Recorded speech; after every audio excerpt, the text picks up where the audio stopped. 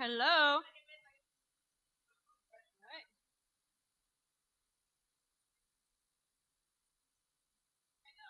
right. Behind the scenes of an adult bookstore. So this really means, what does a researcher see when they go behind the scenes of an adult bookstore? Yes, I did this while I was trying to get my doctorate. I worked in an adult bookstore. I was really looking at the intersection of gender and sexuality. So I was a cashier for 9 months on Friday and Saturday nights from 5 p.m. to midnight. It was a college town in Oklahoma, so as you can imagine, the pornography laws affected the inventory. It was very interesting.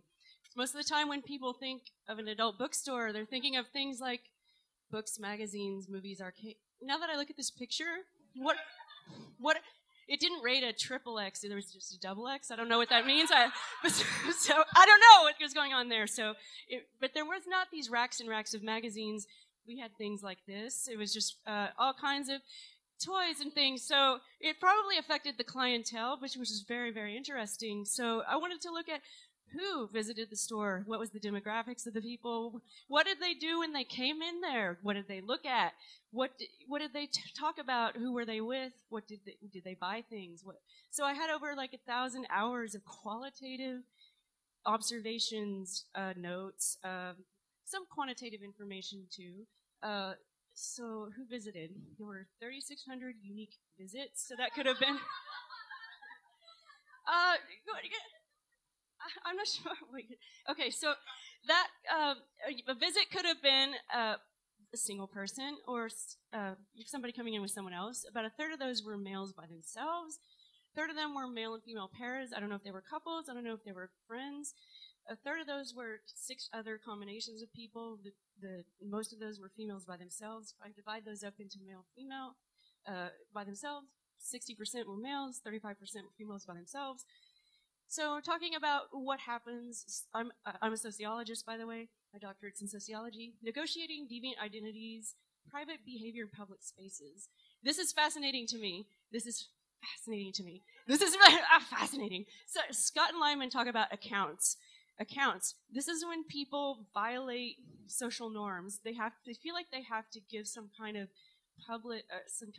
they have to talk about why they did it. Okay, nobody thinks they're the bad guy. They got to talk about why did they do it.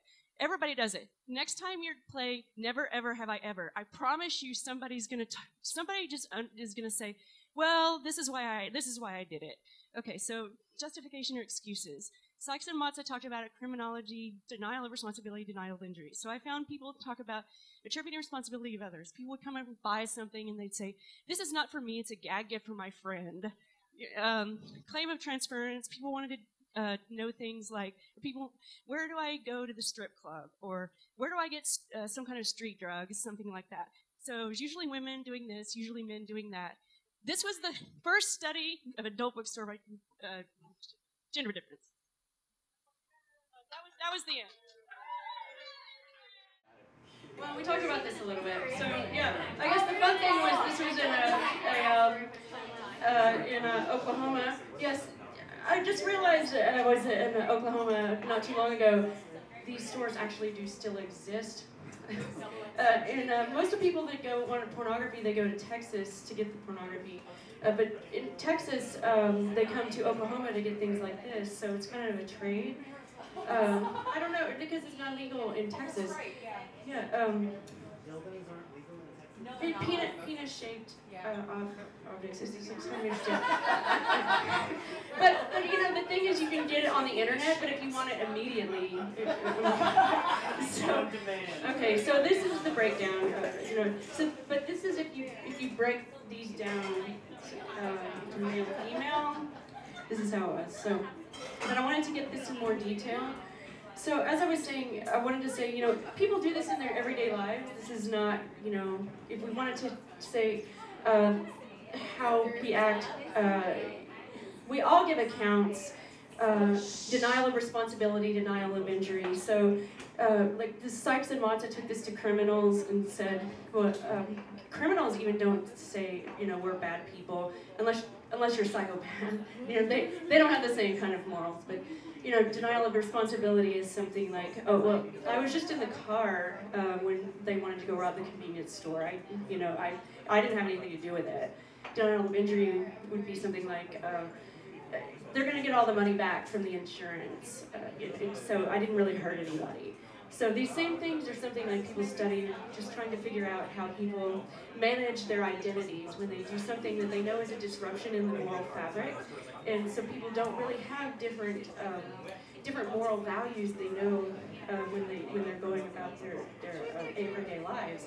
And so I was taking these ideas and to see how people negotiate their identities there. And so there were all kinds of things I found. Like I said, I can only talk about just a couple. And these were just some of the things I found. So people were in there, and they would say, I'm only here because my husband brought me here. My boyfriend brought me here. Yeah. Hey y'all, she's talking. My husband brought me here. My boyfriend brought me here.